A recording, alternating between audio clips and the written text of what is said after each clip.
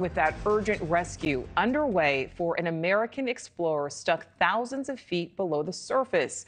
More than 100 rescuers right now trying to get Mark Dickey out of Turkey's third deepest cave after he fell ill. The Market Cave is extremely deep, it's extremely narrow, and that's adding challenges to the rescue mission, which will take days. Officials say Dickey is experiencing gastrointestinal bleeding. He's unable to leave the cave on his own, but he is currently conscious and stable at a campsite. Mark Dickey from nearly 1,000 meters. We're still waiting for communications to actually reach down here. So right now it's a day to 2 days worth of travel for information to get back and forth. So I don't quite know what's happened, but I do know that the quick response of the Turkish government to get the medical supplies that I needed, in my opinion, saved my life. I was very close to the edge when Jessica got back to me. Look forward to working with everyone to safely get myself out with their assistance. As you can see, I'm up, I'm alert, I'm talking, but I'm not healed on the inside yet, so I need a lot of help to get out of here. Well, joining me now is Dr. Corey Hebert with the LSU School of Medicine. Dr. Hebert, thank you for being with us. So we just heard from Mark Dickey there. How encouraged are you to see him up and speaking like that, especially when he says himself he was very close to the end?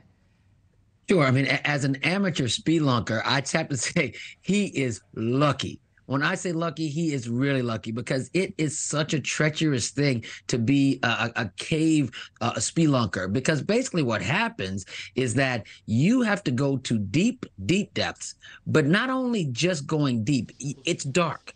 Also, you have to be mindful of your oxygen. Time or nighttime, you just it's fraught with just all types of treachery, and the fact that he's still alive is a good thing. And Doctor, last hour we spoke with Gretchen Baker. She's with the National Cave Rescue Mission. She knows Mark Dickey personally. She says he's very healthy. She doesn't think his illness is directly related to being down so far. But you say you're an amateur spelunker there. Being that deep in a cave certainly cannot help. What does it do to your internal organs when you go down that deep?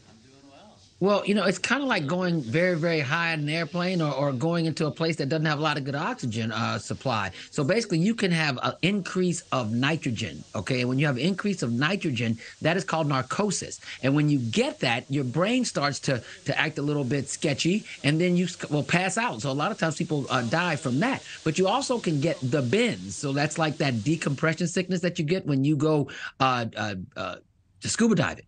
And so that's the same type of thing. And so as you move forward, you could also drown because you fall into these underwater caves. You can also get cave fever with histoplasmosis, leptospirosis, decreased oxygen, all these things. And the issue with him is that he had some bleeding, gastrointestinal bleeding. We don't really know why he's having the bleeding, but they gave him 5 units of blood, which is a really good thing. So that can get his oxygen up so he can be able to move and to try to get out of there and get some strength. But when you lose blood, you already have no oxygen.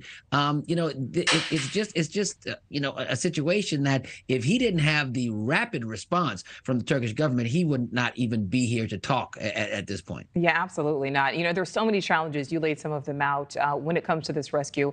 It takes hours just to make any type of movement, sometimes days. We spoke with the person last hour about the rescue. Sometimes they have to widen portions of the cave as they're going down. How does that impact an ill patient, who is not in the ER, who is not getting that immediate care from a team of physicians like you would if you're saying, hey, I don't feel good, I just go to my local hospital? Yeah, well, one thing we know that if he could not move and he had to get 5 units of blood and he still can't move, he must have an active bleeding situation right now. And that means that he's got ongoing losses. He's nervous as hell. And so he's got his heart's beating fast. He's anxious. He's not having a lot of IV fluid. So he's kind of dehydrated. There's a lot of stuff going on. And if you're trying to traverse, 5 days, 6 days in that frame of health, you're going to have a big problem as you move up. Now, just think of Indiana Jones, like when he was running and that ball was behind him and he's going in and out of these caverns and caves.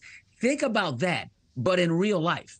You know what I mean? Yeah. And so as this is happening, you kind of got to, I'm sure he feels a lot better now that he's surrounded by people that he knows is going to help, that he knows they're going to help him. But the reality is that he still thinks that he could possibly perish because he can't get to real medical care in 6-7 days. Thank you for watching. Go to newsnationnow.com to find News Nation on your television provider. And don't forget to click the red subscribe button below to get more of News Nation's fact-driven, unbiased coverage.